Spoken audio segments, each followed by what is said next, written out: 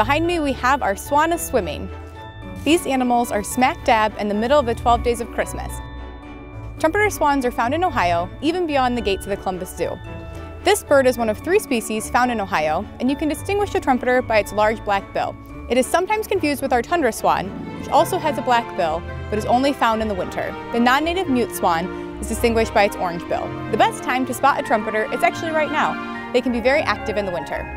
The birds usually pass through Ohio during migration, but because of conservation work being done by ODNR, they are now nesting here. You might wonder what these swans eat.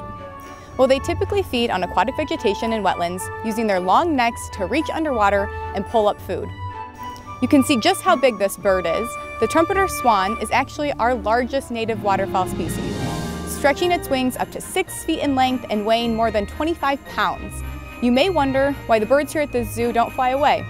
Well, because of their size, trumpeter swans need about 100 yards of runway to take flight. So in addition to Swans-A-Swimming, you may see these massive birds take off flying.